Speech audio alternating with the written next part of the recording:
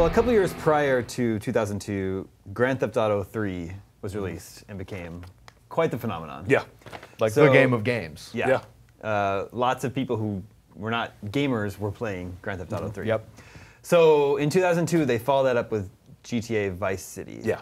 That was a hell of a thing. Yeah. Yeah. And that was the GTA 3 laid the groundwork for all these games, but I think Vice City is the thing that injected it with the sort of the energy and the pop culture. It GTA-ified it from Yeah, 3. it's the thing that took a couple radio stations and then all of a sudden it made this iconic suite of classic seminal 80s music, and Oh that my God, you it could was so good. hopping from playlist to playlist, these different genres, pulling in inspirations from Miami Vice and Carlito's Way and Scarface. And you get a bunch of 80s like A-ish, but like also B and C movie stars. Oh, yeah, Like, totally, Gary Busey, really. I mean, Ray Liotta was the main guy. He was still pretty famous at the time. Yeah, But then Dennis Hopper was in there, which was great.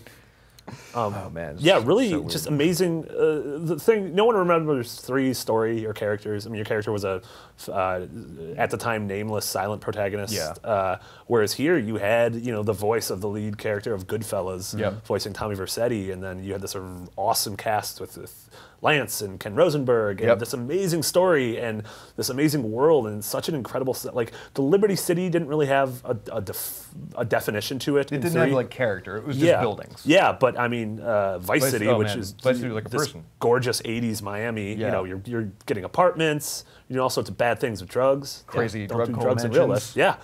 Yeah, Movie studios. yeah, just really, really phenomenal. Yeah, it's probably still my favorite GTA. Yeah. I remember I stayed home. If my parents are ever watching this, I'm retroactively sorry by 13 years. I totally faked sick the day Vice City came out, and I stayed home. I played it all. Wait, how old were you? You sound like you were too young to be playing GTA Vice City. I was like 15. Yeah, see.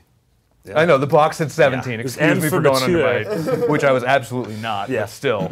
Yeah, it also did a great job of, like we talked about when we talked about GTA 3, of sort of, you can go down this guided path of a really cool story, or you can just mess around in the world and cause a muck. The game was so big, it was ridiculous. From the game experience varied from person to person. Like, I'm just there for the story, but I would go to my friend, and I'd be, how are you running the story? He's like, I haven't done anything, but I've like stolen 100 different cars, and I did this, and it's like rocket 3 tanks. And I got a helicopter. It's like, he doesn't care. It's just this open world of fun. Yeah, and it was, it was just like everyone was looking up those cheats to where it's just like, if I just want to go in and see how much chaos I can cause before I get arrested or killed, like I'm going to do that. Yeah, they pretty much make you a Batman villain. Yeah, pretty much. Yeah. I feel like it might.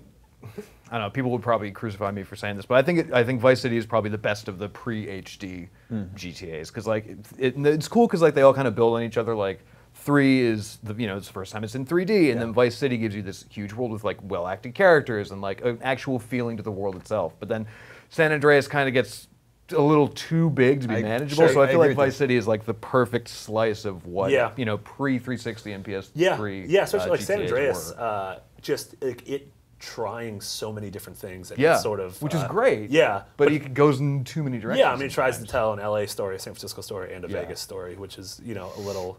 I mean, it's ambitious as hell, but Vice City is very focused on telling this one really interesting story about these small set of characters, and it does it phenomenally.